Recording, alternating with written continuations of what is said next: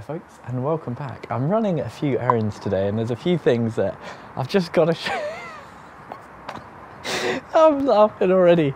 So, first question. Oh God, the wind's catching the door already. How have you coped with the storms? How are your plots doing? Our back garden is not doing so well. Do you remember I said in a video just the other day? Thankfully, back garden's not too bad either. All of our fence panels have actually survived this storm, which is nice, always a bonus. Unfortunately, this is not the case anymore. This one came down and I've just had to prop a load of stuff up against it. It's actually splintering in that corner now. Not ideal. We've got a few kind of old fence panels that were on their way out. They just have not survived this storm. And this one, well, this is just the neighbours, but yesterday there was just stuff blowing absolutely everywhere. Garden is a bit of a mess. The worst bit is the grass. So we've got the dog here now, and where it's been so wet, she's just completely churned the grass up. So hopefully your allotments and your plots aren't doing too bad. I've not actually been to the plot yet since Storm Henk, weird name, since Storm Henk hit. And first I've got to do a few errands because it's the 3rd of January today, so it's chili time. I'm about to record the chili special later, the Potty Mouth chili special, so hopefully you've seen that already. If not, link in the description. But just down here, I've got this year's seed selection, and this year I've done way more planning than ever before. Normally I just kind of look at the varieties and go, yeah, I like the look of that, and I'll plant that. This year is way more in depth. We've got the shelves are back up, the grow light. Time to get sowing the chili seeds very soon. I'll be doing a bit of I think maybe a little more of a dedicated kind of grow along chili series this year. So if you want to grow chilies along with me, I'll sort of be doing a bit more of a how-to, that kind of thing. But I've run out of compost. So we're dashing to a local garden centre. It's actually a nursery, but they've got the Sylvagrow in stock. And this has been the talk of Potty Mouth recently. I mentioned that I like to use Sylvagrow, and so does Jessie. It's like foolproof Melcourt Sylvagrow, really, really good. And it's out of stock absolutely everywhere. I know Mark has just paid a crazy price for some seed sowing compost. And if you're looking at getting Sylvagrow or the Melcourt compost, there's some extortionate stuff online. So you should be able to get it somewhere for around £6 or £7, maybe £8 a bag. If you're seeing it for like 16, 15 pounds, don't buy it. That is a rip-off. Maybe it's online or something like that, but you can find it cheaper. I meant to say as well, if you're after the Melcourt stuff, go online and find out where their stockists are, because they're not at most garden centres. I'm not sure why. It's a little bit hard to get hold of. There was someone on the Potty Mouth Discord who went to like 5 different garden centres, and it's worth always giving them a phone call or an email. Ask if they've got it in stock. The local place I emailed, it wasn't in stock online, but they do have it in store, which is why we're going. And thank you, Jess, for driving. Oh, it's there outside. This place looks so cute. We've never been here before. This is St Margaret's Nurseries in Fareham, if you're local. And look at this, they've got a full-on polytunnel, loads of Melcourt compost outside. I'm like a little kid in a candy store. Give us some Instagram poses, Jess. Instagram poses? What do you mean? This is actually quite good for a little winter showing. It's really nice actually. Most of the time that you go to garden centres in winter, it's all just Christmas decorations. And there's we've just gone past a little free section where they've just got loads of plants for free. Jess has gone to get a trolley, which is how you know it's a good selection. I've been looking at their polytunnel. It is incredible. And I'm very glad to see there's no storm damage here. Go and shout. Shout for the camera. You got to shout for the camera, Jess. I can't sow these, so I'm going to buy them. Jess just saw these and went, oh, Sweet Williams. And I said, oh, I wasn't recording, do it again for the camera, but now she's shy. £1.19. I feel like we tried to sow Sweet Williams, didn't we? And I tried them like 4 or 5 times, and every time they said absolutely not, so. I think Steve used to do loads and loads of Sweet Williams. So 10 for £10. I know. That's pretty good, they're chunky. No, are these ones? What are these? They're wallflowers. Ah, pretty. Yeah. We've just come into like the main greenhouse area and it's so good. I can't believe this has been around the corner for years and we've never visited. This is like the same feeling as when you walk in a polytunnel or a greenhouse. And I don't know, most of the garden centres around here, you don't get this kind of proper greenhouse feeling. There's so much stuff just just keep stopping every 2 seconds, like, oh, we gotta get this. Get this. Jess is horse spotting. We've even got a bit of sun. Oh, amazing. So here it is. This is the good stuff. I recommend this with just, you know, every fibre. It's the best peat-free stuff I've ever found. Really consistent. Here we've got 3 for $22, which Jess tells me is about £7.20 something. Just tried to work out the maths when I was paying for it and got it completely wrong. But yeah, we're going to get about 12 bags of this stuff. Big thank you, as always, to the patrons. It was this time last year, actually, that I realised, well, and maybe February, when I realised that my compost that I'd planted all of my chilli seedlings in was just absolute cack. So I had to kind of ditch all that and upgrade to this stuff. And it's been happily ever after.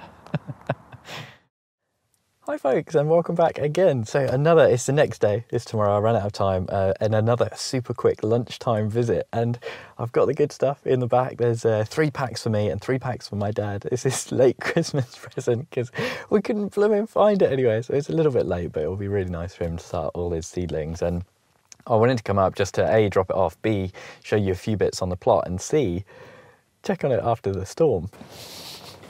And driving in, I must say, I was pleasantly surprised by the state of the rest of the allotments. Not too much has come down, no sheds have come down or anything like that. A few bits that have blown around, a few compost bins and lids and little bits and bobs, but nothing, you know, structural as I'm looking around. The main thing I was quite worried about is whether or not I'd lose a pane or two out of the greenhouse. And thankfully, it all looks fine. Although I've said that before.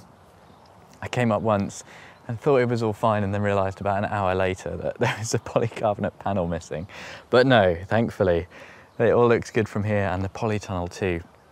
I'm not too worried about, you know, the winds actually damaging the structure, but the concern is whether, you know, something's going to get picked up and chucked into the side of this. And thankfully, it's okay, and this repair is holding up. It's getting a bit kind of crinkled and a bit weathered, but it's still there, still holding up just fine. Nothing has disappeared from the beds either. All the matting is still in place. Ah, very good. This is looking a bit different though, isn't it? And that's because I've been very, very busy in the polytunnel.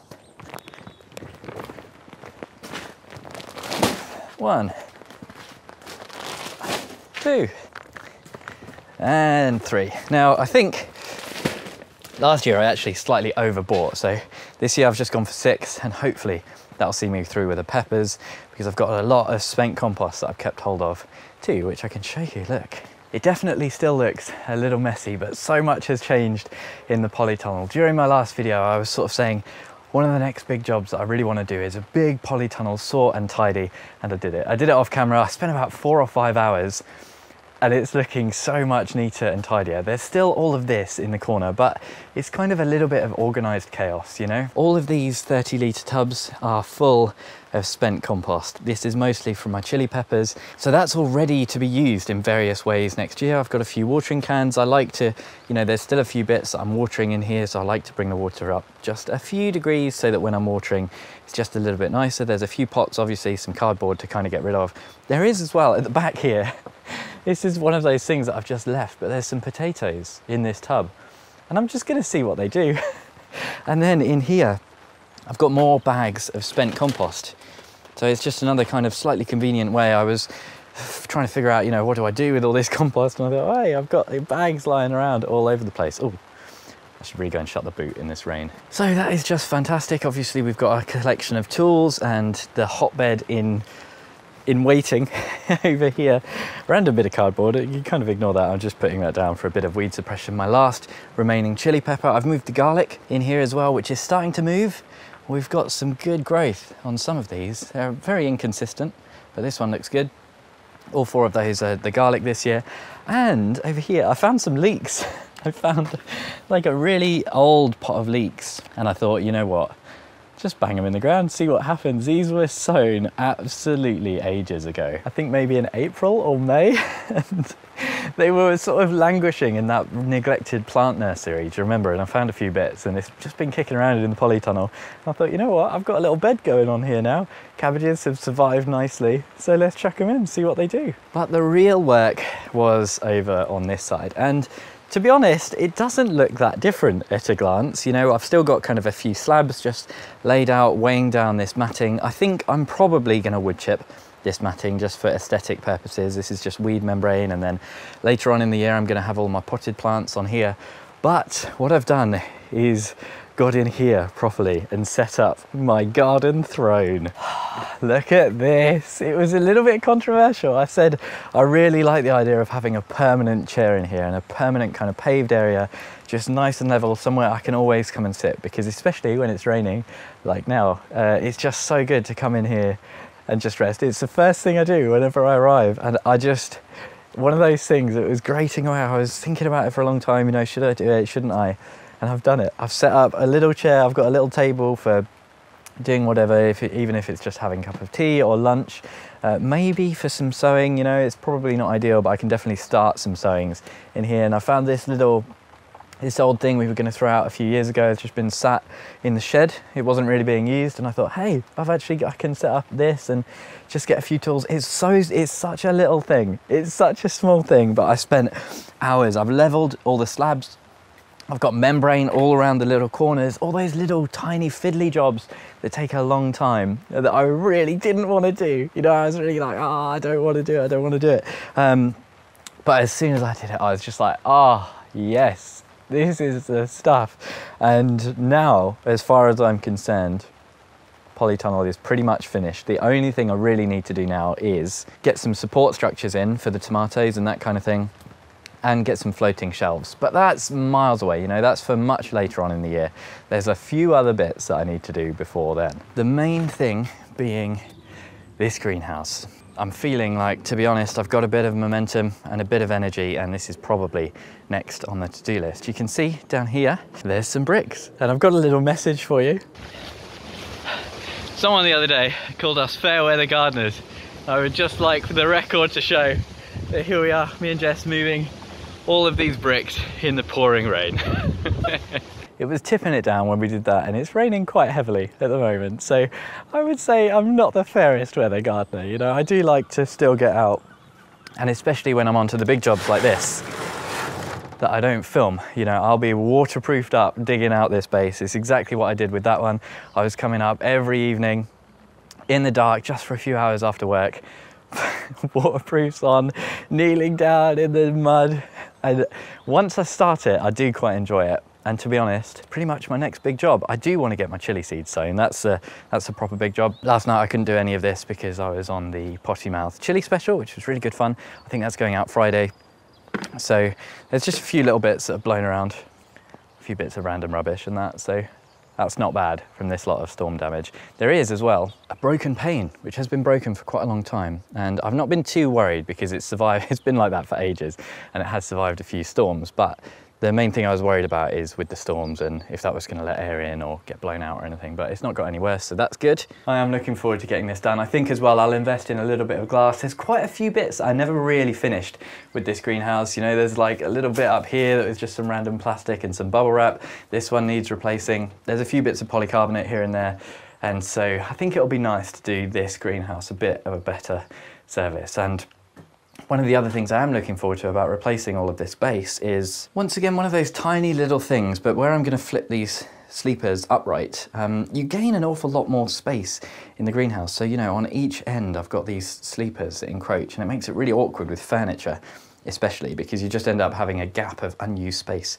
behind it. And as you know, every centimetre of space in a greenhouse is precious. It's more plants, isn't it? It's more joy. So there we go. Thank you ever so much for watching. An extra special thank you to all of my herb, can't talk. An extra special thank you to all of my chili pepper tier patrons: Tony, Bill, Pam, Louise, Mel, Michael, Denise, Socks in the Garden, and Andrew. You're absolute stars. Hopefully I'll see you again in the next one for chili sowing.